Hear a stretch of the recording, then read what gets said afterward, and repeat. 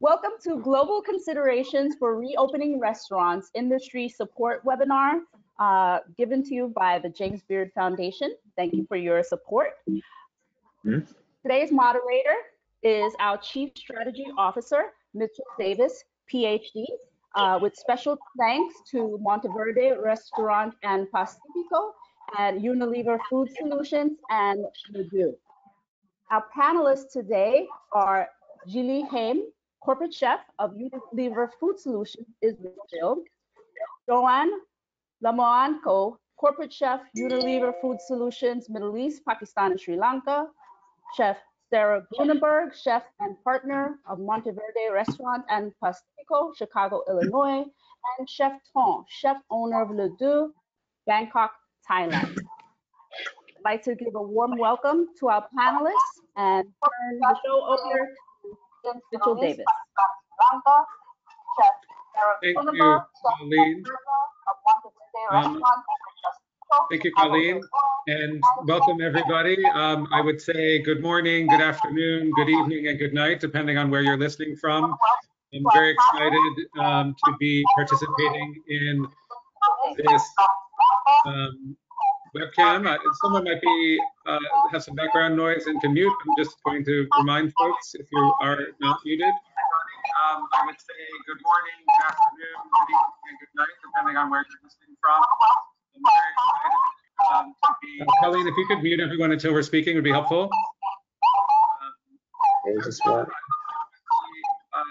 background noise and can mute. I'm just going to remind folks if you are not muted.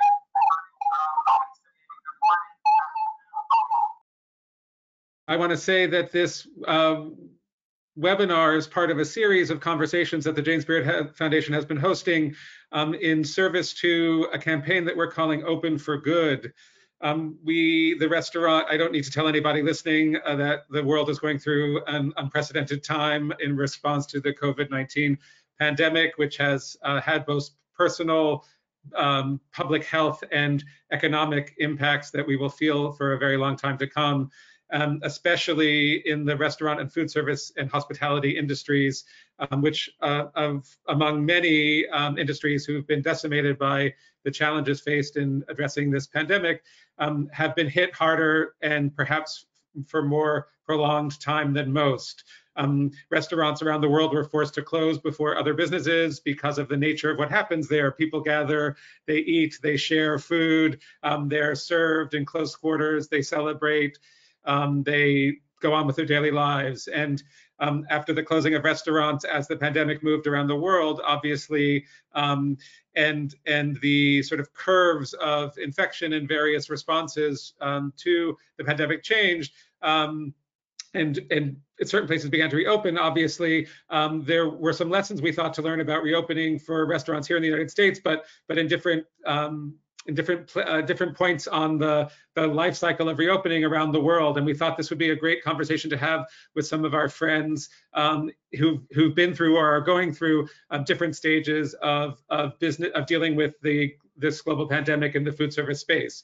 Before we get into the meat of the conversation, I just want to say the foundation in the United States, the James Beard Foundation, has been really key in this Open for Good campaign to support restaurants. And some of the questions that have already come in from people registering involve some details about public safety and things that you need to do. And I would point folks to jamesbeard.org, where you'll find some resources for you among many of the resources that are out there. But we're trying to aggregate and also standardize some of the approaches, taking the best information that we have from around the world. And we've partnered with a lot of sort of world-class global institutions on all of this work. Today's webinar is no different. And before I mention our partner here, I'll just say we've worked with the Aspen Institute to create a safety first guide, which you'll find on our website. We've actually worked with Zagat and the Infatuation to do some consumer behavior surveys about trust and confidence in eating out. And today's webinar is in partnership with Unilever Food Solutions. And the reason we have chosen to work with Unilever is because, of course, they're a company with 300 chefs globally. They're in 70 countries, and they have been able to service and deal with and reservice, I would say, the restaurant industry and the food service industry in countries at different phases of this pandemic, literally around the world. So we're really happy to be partnering with them today. And we have 2 of the chefs from their 300 network from the Middle East calling in. And I'll stop talking. I will again just point, if you're in the restaurant business and you're looking for resources, whether they're unique to the United States or global, do go to jamesbeard.org. If you're listening and you're a diner or you're someone interested in the space of food system change, I'd encourage you to come to the jamesbeard.org and donate to this campaign as we try to support restaurants at every stage of the reopening, the rebuilding, and eventually to thriving. We know that the sector is as resilient and flexible as any can be, despite the economic and very real public health safety challenges that they're facing in this particular moment. And we're just very proud to be an organization that supports the industry in the United States and around the world. Now I'll get to the introduction and then we'll get to the real meat of this conversation. As Colleen mentioned, we have chefs from around the world dialing in, and I'll start with those coming from the farthest. Chef Ton is a Michelin-starred chef who cooked at the Beard Foundation in New York in October. Currently he has 2 restaurants in Bangkok, Ledoux and Baan, and 1 in Taiwan. And Ledoux actually ranks number 8 in the Asia's 50 best chefs in the world, and he's calling in where it's evening or late from Bangkok. We have Joanne Limoanco, who is with Unilever Food Solutions. She is calling in from the United Arab Emirates. She's been a corporate chef there for the Middle East, Pakistan, and Sri Lanka, working with more than 20 years under her belt in food service and culinary arts. From famous hotels around the world, and currently now in the Unilever group, as I said. And we also have Gili, Haim, who's the corporate chef for Unilever Israel, not too far from the UAE. Also working, I think, in the sector of innovation in food service, trying to figure out ways to create, I think, a global supply chain that is both resilient and functions for the food service business. So. And finally, and last but not least, where it is earliest, Sarah Grueneberg, no stranger to the James Beard community. She's a James Beard award-winning chef of Monteverde in Chicago, but also, I think, going through a very immediate, just 2 weeks ago, started to reopen her restaurant there. And so Sarah brings the smile of the Midwest and I think the experience of many chefs in the United States feeling right now. So I'm just going to ask each of you to, and I'll begin with Ton, who you may not be able to see, but he's definitely, you can hear, to just 2 minutes about your current businesses, your enterprises, and what's happening where you are vis-a-vis restaurant reopening and the COVID pandemic, where you are in that space. Do you want to start, Ton, please? Yes. So everyone can hear me, right? Yes. Yes. So it's been since the lockdown in 23rd of March that we have to close the restaurant, every restaurant in Thailand, including the bar, the pubs, nightclub, and everything.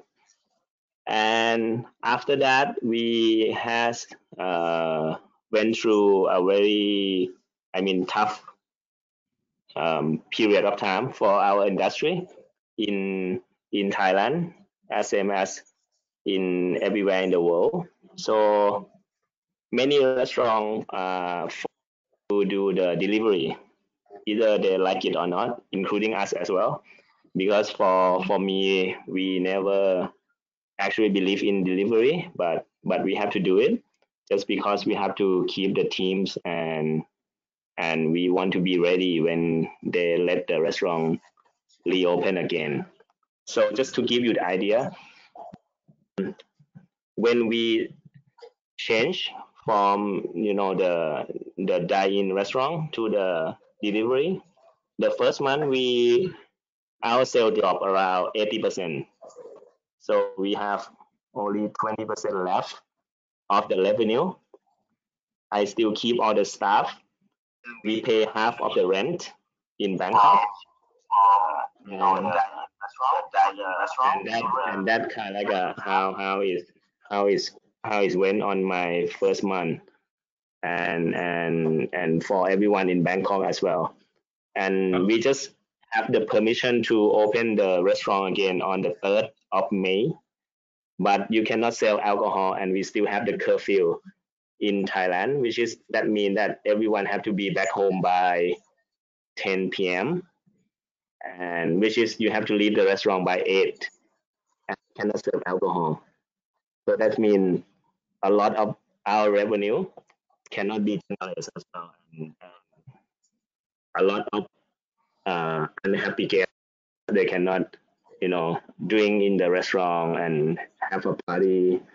And with the social distancing policy from the government, I just reopened Barn, which is my casual restaurant, and we have to reduce the number of the guests from 30 people to 8 people, which is, everyone in the restaurant industry know that that number, doesn't add up and doesn't help the business at all, and it's not cover any cost for now. And we still have like a breeding every month, but I still try to keep the team together.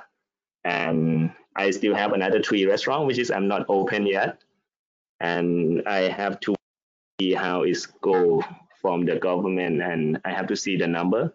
If the infection not going up in Thailand, which is now is very good. We have only 3 new cases yesterday, and then two days of 0 cases. So let's see if it is still this way. I hope the government will lift the curfew and the alcohol ban soon. Thank you, Ton. I think a lot of people, that what you've just described resonates with many people listening and dealing with restaurants across the country. Let's move back across the world, and we'll go to Joanne. Tell us your situation, what your enterprises that you oversee, and what the state of affairs is for those. I'm sure there's a few different ones in your region. Yeah, so it's a little bit different in my region because we just Ramadan was just celebrated like 2 weeks ago. So when that started, they kind of loosened up the curfew. So from, I think it was about 8 p.m. they moved it up to 10 o'clock, and then the malls started to open, and restaurants were now accepting dine-ins, but of course at 30% capacity. People have started to go out because everyone has been anxious to go out, but we are still very, very cautious with everything that has been happening. Because if you look at the news, unlike Bangkok, there's like 0 or 1 cases, we still have about 700 new cases a day. And in total, UAE has about 22,000 cases. But I think the big difference is that people in UAE, they're more confident in terms of how the government is handling the crisis. We've seen a lot of news on social media going around, how hospitals are handling it, how they've been doing mass testings, which is one of the reasons why the numbers are still up. It's just, it's because of mass testings, but there's still a grim feeling. I think in UAE, it's a little bit more unique compared to other countries in the sense that most of the workers in the food service industry were all like expats. We come here on work visas, and if the restaurant closed down, we pretty much have a choice of either, looking for another work, which is kind of grim right now, or go back home to our countries. So it's a little bit tough, and as you know, living in the UAE is not cheap. Rent is pretty expensive. Things are really expensive. So it's a little tough for the F&B, worker. But still, as a community, you'd see that there are a lot of support. Social media has been a big help. You'd see a lot of people posting about how they support local restaurants, how restaurants in return have been cooking for, people who have lost work. Or we don't do much about, donating food to frontliners because we have strict regulations when it comes to that. But who we support are mostly people who are not earning, who have lost their jobs. So what I'm really proud of in this region is that they've really stepped up in terms of, as an F&B community to help each other. But it's still grim. Like I've asked other countries in the region that I'm handling, like how many % of outlets do you see them closing or not reopening again? And most of them say it's around 15 to 20% are not opening. and a lot of restaurants have reduced their staff to about 30 to 50%, and they still don't know what's going to happen, because as of today, the government just released, new regulations wherein, from 10 p.m. the curfew has now been, they made it earlier, so now it's until 8 p.m. So we can't go out beyond 8 p.m. And so again, it's going to affect, the industry once again, and our fines are heavier. So I think that's what kind of makes things a little bit more disciplined in our region, is because our fines are quite huge. So people are really stay home, they're worried, and we pretty much follow the rules. In other countries like Saudi, I heard it's even more stricter, and Egypt as well, and Pakistan. But in Saudis, what's interesting is that the government has regulated the price of masks and gloves just as a support to the F&B industry. But in other countries, we don't hear much of this news. So a lot of owners, a lot of business owners are still worried, how can they reopen? So that's pretty much the scene here in the Middle East. Right, thank you. It's so interesting to hear the different, both the different cultural norms of sort of behavior, which we'll talk about a little bit, but also the different government responses, given the different forms of government. So we'll talk about that also a little bit. Gili and Israel, which has been hit particularly hard, we understand from the news. Are you muted? I can't hear you. Okay, now it's okay? Yeah. Yeah, okay, hi. I will start with the good news, actually. It seems that we are going back to routine, actually, in the last few days. We feel like this virus is the first, of course, the first wave is behind us. Not a lot of people are getting sick anymore.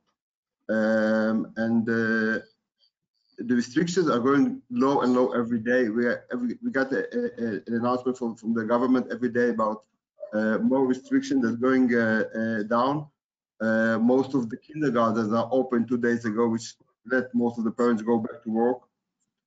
Restaurants supposed to be open next week. The original is supposed to be open in 2 weeks.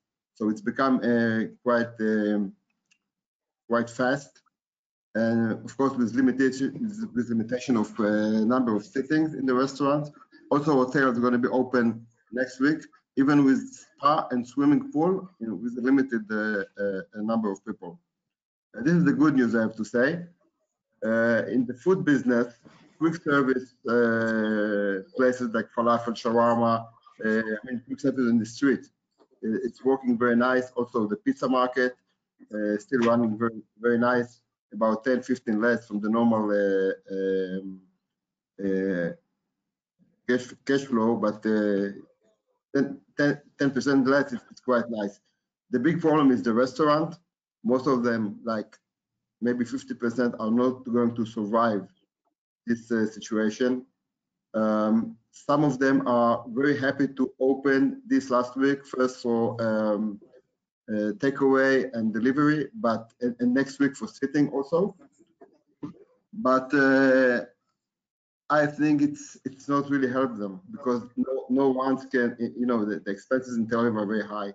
No, I don't know, a restaurant can survive with 40, 45, 50% of the cash flow after 2-3 months. They cannot survive. They have to pay the rent, normal tax. Actually, the help from the government, it's really low. It's not like in Europe or in the States, I have to say. It's a big shame for us in Israel, but the Israeli government. But this is the situation at the moment.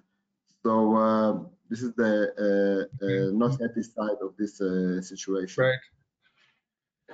And Sarah, Chicago, just a hop, skip, our second home for the Beard Foundation. Tell us what's happening there. Our governor and mayor, released a kind of a phase reopening, I think is kind of common around the country. Illinois and Chicago is still a hot place. Some of the testing has increased. We've had more testing, but there still is several new cases a day. It has not necessarily shown decline. We're currently in phase 2, and restaurants reopening is phase, I think, 4 or 5. So we definitely have a long way to go. A lot of restaurants, though, a lot of independent restaurants have begun to open for delivery and takeout, which I think is a part of needing to get people back into work, and hopefully with the additional help of the PPP loan has allowed some businesses to figure out how to navigate these waters.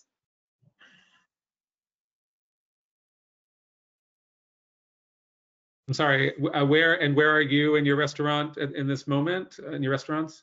Yes, we just opened for takeout 2 weeks ago. We aren't offering delivery yet. It's still just curbside pickup. And we're open 4 days a week, and we're located in Chicago's West Loop. Thanks. Okay, so that I mean, I think it's an interesting overview. Lots of similarities, I'm sure some differences, but everyone in the restaurant business, no matter where you are in the world, being hit particularly hard by this pandemic. I have a few, in your introductions and in some of our previous conversations, we identified a couple of themes that I'd like us to just discuss sort of as you have something to contribute. I don't want to go question and answer for each one. I'd hope to try to facilitate a conversation. And I'll start where you just left off, Sarah, and where Tom began, which is the challenge of takeout for a sort of fine dining sit-down restaurant, because we hear a lot of people say, oh, you'll just do takeout, you know, that'll be fine, you'll survive through whatever. But the realities are much more complicated than that, whether it's the design of the kitchen, the nature of the cuisine, what you need in order to successfully prepare food to go, all that sort of stuff. So I'm curious if the panelists would just add a little color to the reality of turning from a restaurant to a takeout shop.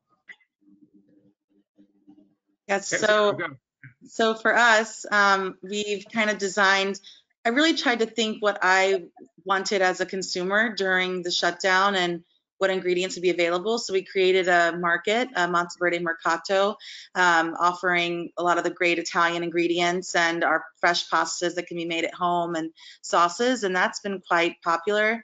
It's also great to offer vegetables and ingredients from our local farmers that are rotating. And you know, that was kind of a gamble, not sure how that would take off, but it's surprisingly been very happily surprised very well. And then also offering a few kind of bake at home options. So a lot of the prep work is complete, but the diner or the cook at home can have the feeling of finishing a dish, which I think is becoming more popular. And then we're also offering a limited hot food menu. I would say that, and I kind of joked about it yesterday, it's like running a restaurant is one thing, and that this is totally different. You know, you can be prepared, but I feel in many ways like a chef toddler in a way, like I'm finding my fitting. I'm trying to figure out how to execute, and even now productivity and costs is even more of a concern. So navigating all of that together. You mentioned something about volume of production in this environment. Can you say a little bit about that? Well, when you take out your beverage sales, you're now producing so much more food, and you need so much more people, and it's been very, very challenging, I would say, to figure out the volume. And there's really no history to go on of how much to prep and how much to prepare. So it's really kind of a give and take. You know, Mother's Day was our first Sunday and was really hard, really hard. And you know, you got to try to find a way to bounce back. Ton, how about you? Specifically, what did you need to do to reimagine your menu as Thai takeout from the beautiful restaurants that you operate? Yes, so for Ledu, which is more of the fine dining side, we did the fine dining. I mean, we're doing the delivery right now, but then we do it as a la carte, because usually the Ledu we have only the set menu, but then you cannot actually serve the set menu on delivery or takeaway. So we adapt ourselves to sell the a la carte instead, which is work quite well, I would say, in the first month. And then I mean the sales cannot compare with the sale when we actually have the normal restaurant, but it's help is pay the staff, which is we keep all the staff, but then we pay them, day by day, not the whole salary, but everyone happy that they keep the job, and then we help each other out, as a family. But the revenue, let's talk about the revenue from outside. In Bangkok, the average sale that we do every day in the delivery is compare when we open the normal restaurant, usually is compare only like a 6 guests. I mean, like a one day that we do the delivery is, only seem like only 6 people die into your restaurant. Wow. That's how much the cost is, and how bad the situation of the delivery for the fine dining in Bangkok, which is many restaurants in Bangkok not choose to do the fine dining delivery. Thanks.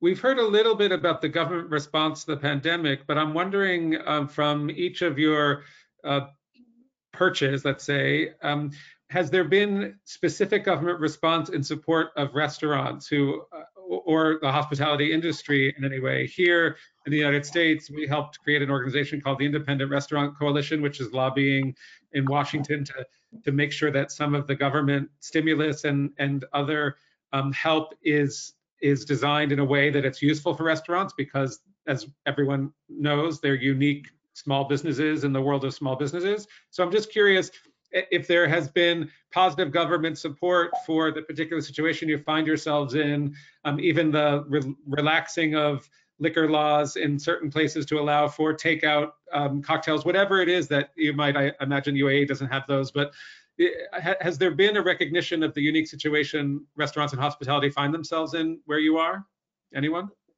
Well, there's nothing specific to the F&B industry, but generally the UAE government, on the onset, they have communicated that landlords should ease up on the rent, and people should be business owners can talk to their banks on a case-to-case basis.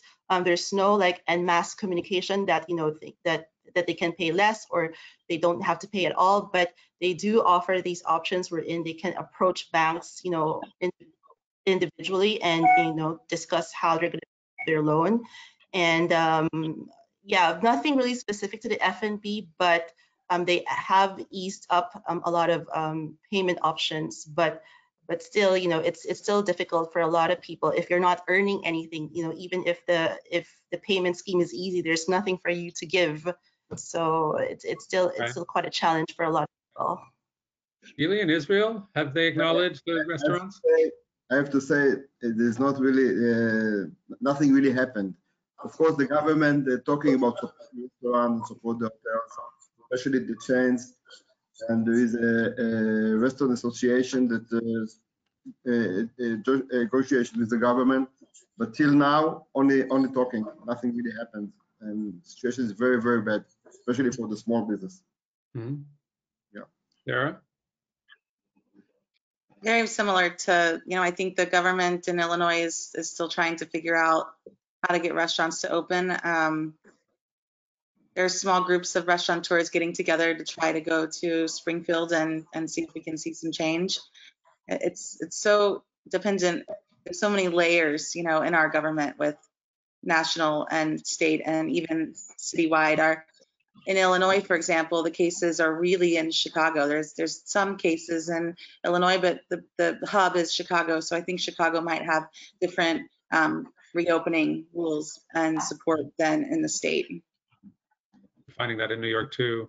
Ton, what about in Thailand? Does the government recognize, I mean, as an outsider, we think that Thailand or Bangkok is just one large restaurant for us. Is there any acknowledgement of the unique hardships the industry is facing there? Yes, we try to, as a industry, we try to seek for the government help as well.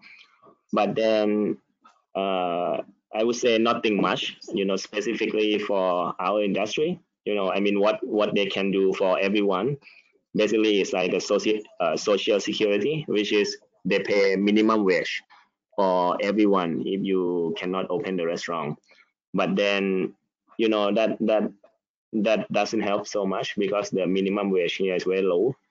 The minimum wage in Thailand is $300 US dollars a month. That is kind of like almost nothing for some people, And then for my staff, for my sous chef, for my managers, for my line cook, they make much more than that. And then to only give, to only get that much help from the government is almost like a suicide, to have to live in Bangkok and still working and then get so little money to live in. It's kind of like maybe like a Dubai, it's when I'm in Bangkok, it's not expensive like Dubai or New York or Chicago, but we quite expensive to compare to what we can get here as a workers, as a restaurant worker, actually. Yeah. Right. So it's been very tough for my staff as well. I'm wondering, we've heard a lot about the interruption to certain supply chains that the pandemic has caused, and I think it's also revealed sort of multiple chains that exist, from sort of large contract global food chains, let's say, to regional farmers and the various resiliencies of those. And then there's just a whole new world of PPE, to use the expression, for gloves and masks. And so I'm just wondering if you have anything to share about shortages that you found. One of the questions has asked it specifically about takeout packaging, those sorts of things, when suddenly the world has changed and where the supply is ready for it, from meat through gloves to takeout boxes. Any thoughts? I have to say that in inside everything is really available, really.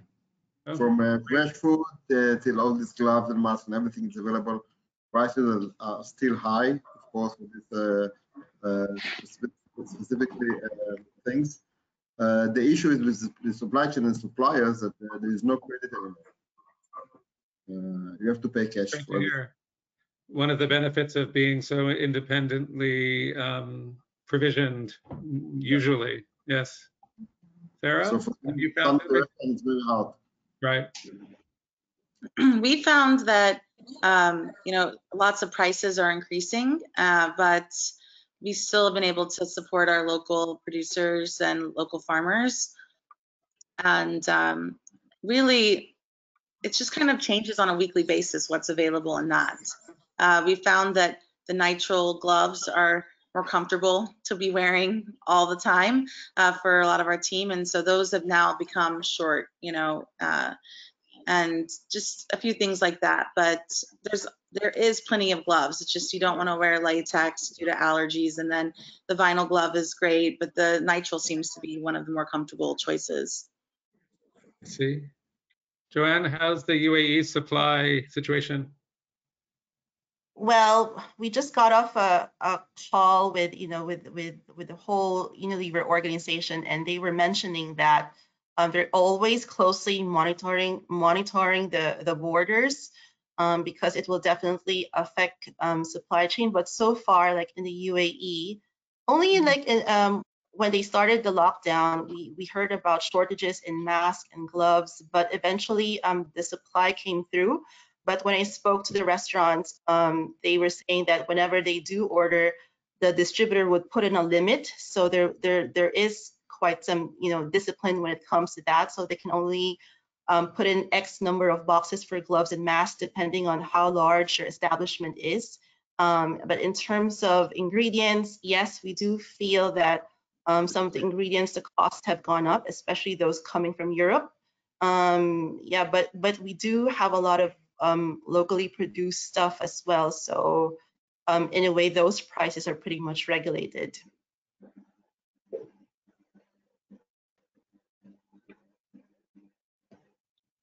Mitchell, I think you're muted. Yeah. I mean, Thank you. Ton, in Thailand, do you have access to everything that you need? Yes, we do have the access to everything we need, the gloves and the mask. I mean, because Thailand kind of like start a little bit earlier, the pandemics. So we kind of like have everything in place. I mean, in March, everything is so expensive. The price triple, quadruple, the mask and everything. But now the situation is better, and I think we have the supply, all the gloves and the mask and everything. But then for our supplier, our farmer, that kind of like a big problem to them, because we're using a lot of small farmers. So when the many restaurant close and all the hotel is closed, this small farmer, they're losing a lot of orders.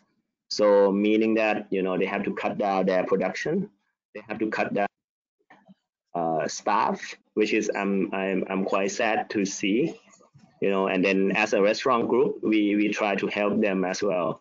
So we team up with this is what we do in Bangkok. I just want to share with you guys. So we actually turn, I talk with 4 or 5 chefs in Bangkok, and then we set up the program called Market Full Box, which is meaning that we as a restaurant and a chef, we take the produce from our farmers, the small farmers, and then we package it, and then we sell it to our customer. Because when the lockdown happened, I noticed that people like to do the takeaway as well, deliveries, but then people cook more at home. So we in Bangkok, we find a way to help our farmers buy products to customer, like directly, without any supermarket or anyone that take their profits. So that help as well, to give example. Now I sold mangoes for my farmers who supposed to export all this mango to Hong Kong and Japan, but then they cannot export it. So they was in a very big trouble. So I'm helping them to sell the mangoes to my customer, which is this past 1 month. I help them to sell 4,000 kilograms of mango to my customer, and then that make them survive for this year. And then I'm quite happy with that. So this is what I want to share. Thinking about Thai mangoes makes me salivate a little bit. Yes, me too.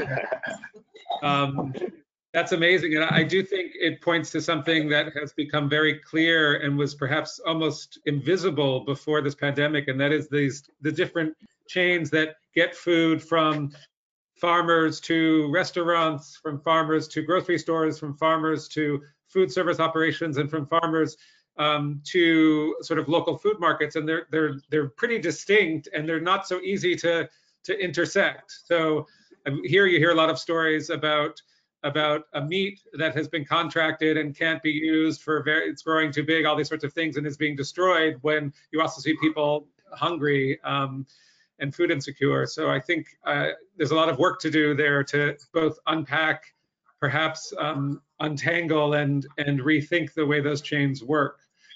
I'm curious, for all of you who are trying to implement, whether at the level of Unilever, one of the largest global food companies, or at a small restaurant in Chicago or Bangkok, when you're trying to implement precautions both for your employees, for the dining rooms, obviously you're being mandated some of those, but even for preparing food and packaging it, and you're trying to be as safe as you can be, where are you looking for that input, that the standard, if you will?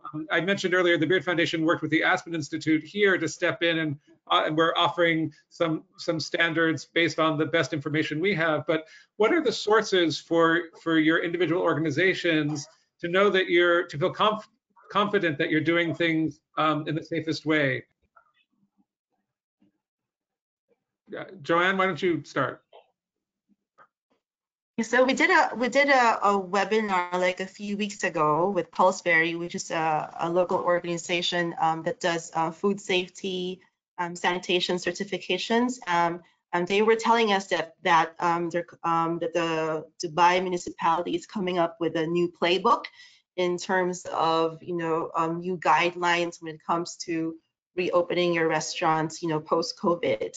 But every week we get communications wherein the government would say something on how restaurants should operate. So aside from the normal distancing and having those sanitizers present, they're also very strict in terms of 30% of the staff coming in.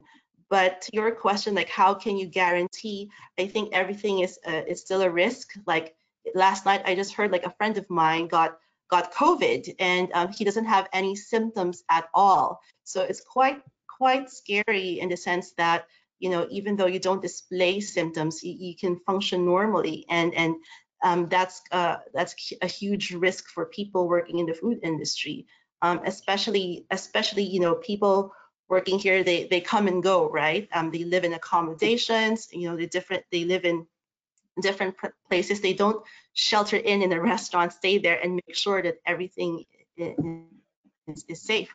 But then again, I think if we follow the strict regulations, make sure everybody washes their hands, making sure that everything's really sanitized, and be very disciplined about it.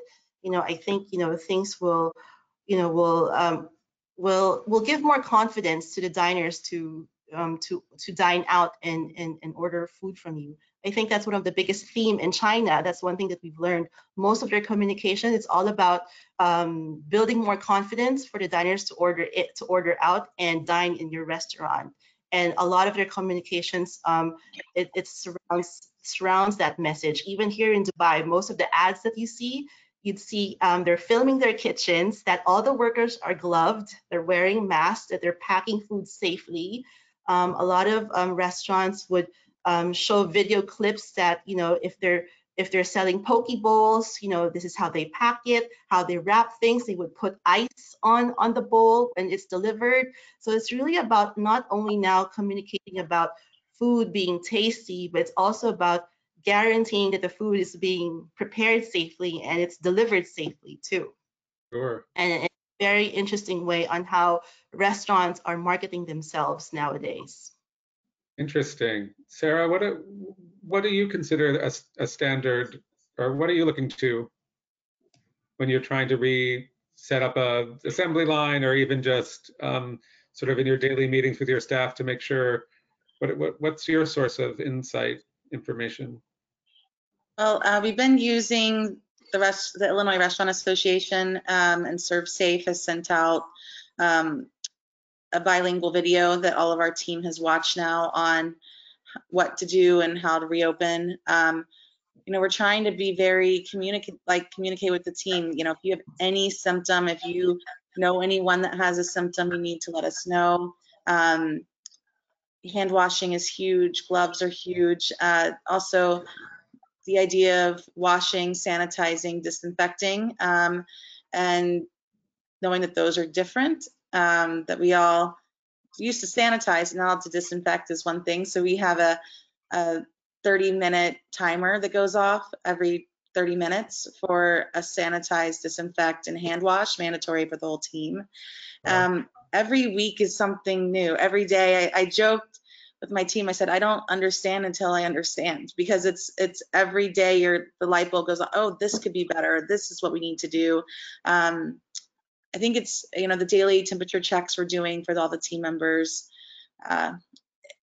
It's pretty intense, and I think there's more to do, and we're just waiting to find out. I think that also the theme is, do we really know also, right? Like we need to. A lot of uncertainty, yes. There is some uncertainty also.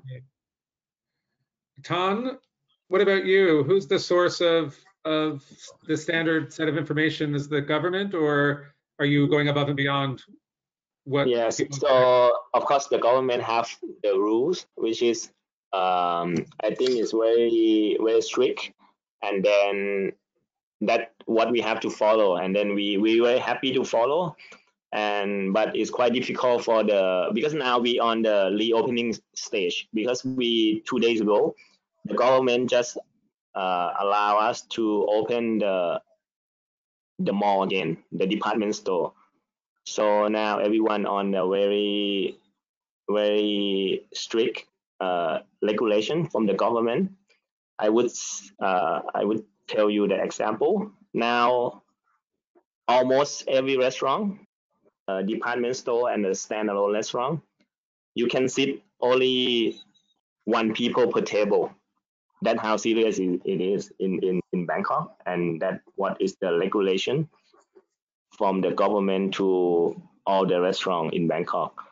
So it is kind of like a stupid, but then for us, but then we kind of like have to respect what they give us. So then now, if you come in to eat one bowl of noodles with your girlfriends or with your daughter or your son, you have to sit in the table according to the government in Bangkok, and then that how it is right now in Bangkok, and it's very stressful for the restaurant to handle that as well, because not only we losing the customers, but then the customer is very unhappy with when we tell them that they have to sit in separate table. They're not happy as well, and then that what we're facing now in the first stage of the reopening in Bangkok. Gili, I'm going to put you on hold for 1 sec. I want to pick up that theme a little bit because we've heard from a lot of restaurateurs across the United States that they're as concerned about the behavior of the clientele once they sort of bring them back into the dining rooms or even on lines for takeout. And I'm wondering if others have had an experience or have noticed resistance, as Tom mentioned, to these regulations, which are meant to keep both them and your employees safe. Yes. Actually, I don't have a good answer for this. I have to say, at the moment in Israel, because we don't open a restaurant for the. Okay. You were going to talk about standards, and then I'll ask the others that question. Were you going to say something about the standard, where the source of the information? I say yes. Actually, as a global company, and especially in Israel. We create these clips and digital course of hygiene. We sharp the HACCP standard for our customers, and packaging, and all these hygiene standards everywhere. That's what we are doing. I think in most of the country you can find it under UFS Academy courses in the web. This is the support that we give for our customers, actually. Thanks. Sarah, were you going to say something about the guests? We had even heard that people stopped doing takeout at the early stages of the shutdowns because of the sort of behavior of folks who were clients, which is a difficult line to straddle in the world of hospitality, where of course we're all trained to listen to the needs of the client, and in this instance they need to listen to us in some ways. Yes, I mean, we haven't even begun to really think about having people in, because I think the reality for us is far. It's not a close reality. But even people coming on foot, like, what's the concern if they ask to use the restroom? The answer is no, you can't come. Like, we're not allowing anyone into the restaurant, and that is a hard thing to say sometimes. But it's really, you have to set the boundary. We're not accepting any cash tips. You know, things like that you would never say no before, but now I have to. Right. We only have a few minutes left. I want to remind folks listening that you can shoot questions, I think, through the webcam mechanism. I've received a few, but if there are more, please let us know. And I want to spend the last few minutes sort of pulling out of the now, which is so hard to do because everyone is so in now, and let's look 6 months or even 2 or 3 years in the future. I think we have this crazy almost paradox that at this moment when it's so hard, I mean, grim was Joanne's word, it's really grim for restaurants. Gili saying in Israel, it's just hard to imagine, you know, 50, I've heard 75% might close permanently.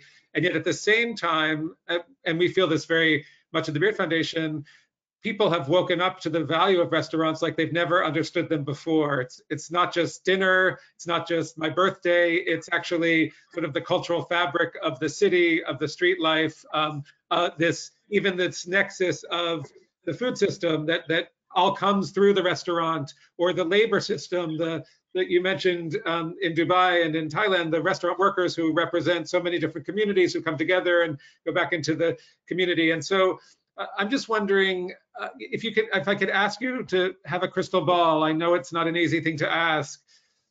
Give me your 6-month view, and if you can, 2-year view. What you think is in store for this industry that we all love and work so hard in, even though sometimes we ask ourselves why, and especially these days. Joanne, why don't I start with you? What's your vision? Well, I'm very optimistic, Mitchell, because we've seen it in China, we've seen it in Singapore, and we've seen it here in Dubai when we first opened the malls 2 weeks ago. Like, people were excited to go back. I mean, they are cautious, but they are so raring to sit down in a restaurant. I've heard that this coffee shop offered, they were trying to sell freedom coffee the first day that the mall opened, and people just, lined up, following social distancing rules. The line was pretty long. So, and we've seen it in China. Like, one of our colleagues have mentioned to us that the first thing that people did when it opened up was to line up for bubble tea, for milk tea, because it's something that they missed, so much for so many months. And I think as a community, we're still we are raring to go back and support the restaurant industry. I think if we were to predict, I think it's just a little bit challenging for operators, because we need to follow rules, we need to follow regulations, and it's going to cost us more, right? We're going to buy more gloves, we're going to operate, at the very minimum, and we can't do buffets anymore. Conferences, meetings, expos will be set up very differently, and these are such huge money makers for the industry, right? So I think at that part, the operations part will be challenged, but on the consumer part, I think everybody will still be excited to go back and bring back the feeling of dining out again. So that's my crystal ball. Gili, yours? Yeah, let's say I'm not optimist about this, the short future for 6 months. I think in 6 months we are still deep in this economy crisis. It's going to be not easy at all, but as we know, we still have a lot of crises in this country years ago, and people are very strong people with a great vision to success. So in the future for 3 years, I think everything is going to be really fine again. And for this, I'm really optimistic. I'll skip to Thailand. Ton, what do you think? What do you see in your crystal ball? So I think in 6 months it will be a survival mode for everyone. Of course, you have to see Thailand as a very touristy destination. We rely on tourists a lot, and many restaurants rely on tourists. There will be some restaurants that survive from the local guests, and then I will be honest with you, maybe 4 of my restaurants, 2 will be survive with only local customer, but 2 might be not, which is, you can do anything much. But I think in 6 months we will see a better trend of if is lifted. I think people will go out, the local people will go out, but then we still cannot travel for a very long time. I think at least to be able to travel from Thailand to Europe again, to US again, to Dubai again, that will take some time for us. And then many restaurants have to learn how to survive without the international clients, and that will be tough for many restaurants in Thailand as well, and I'm sure in many countries. So I'm quite positive that many of us will survive, but I'm not sure how many. I mean, not all of us will survive, but I hope for the best, and then I have to adapt to attract and to get more attention from the local customer, which is we are doing now as well, as a restaurant groups here in Bangkok. And I think if we can adapt and we can do that, I think we will survive. Yes, I'm still very positive. Okay, and Sarah, last to you. Chicago, will you be in phase 4 in 6 months? Let's hope. Oh man, I hope so. I think we're all thinking 2020 will be the year of takeout. And I hope that in 2 years, I hope that everyone has learned a lot and everyone is more kind, and that we can all support each other and support the cultural hubs of our cities, which is our restaurants. Yes. Well, we've reached time. I can't thank you all enough for so many reasons, for taking the time to join us from around the world, for sharing your unique perspective on things, given where you are and the folks that you connect with, but also for showing the world what we've known for a long time at the Beard Foundation, and all of our friends and colleagues know in the industry, that food people and restaurants are unique people in unique places, and they're really important. And however complicated or complex and difficult the businesses are to run, there's a level of optimism and perseverance and flexibility and as we like to say, just get stuff done, that I think the world has now realized, and I hope will come back to everybody in spades, as you've all said. So thank you again. Thanks for the hard work in this difficult time, and for the positivity of what the future holds, and the deliciousness that will be everyone's. Thank you so much. Thank you. Thank you. Thank you.